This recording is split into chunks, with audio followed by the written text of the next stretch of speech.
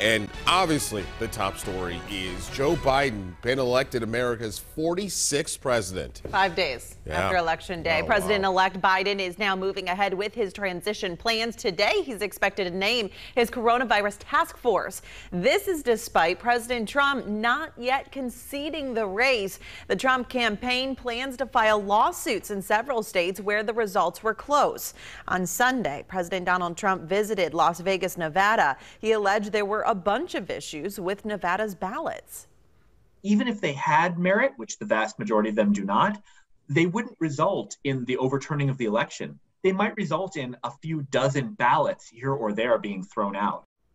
So there you have professionals and analysts saying that President Trump has yet to offer any evidence of the voter fraud he's claiming. And President Trump's son-in-law and advisor Jared Kushner reportedly approached him to discuss conceding the election. Sources say Kushner is trying to help the president accept the loss. First Lady Melania Trump is also reportedly told the president that he should concede. However, the president does not seem to be anywhere near doing that, tweeting on Saturday, "I won this election by a lot."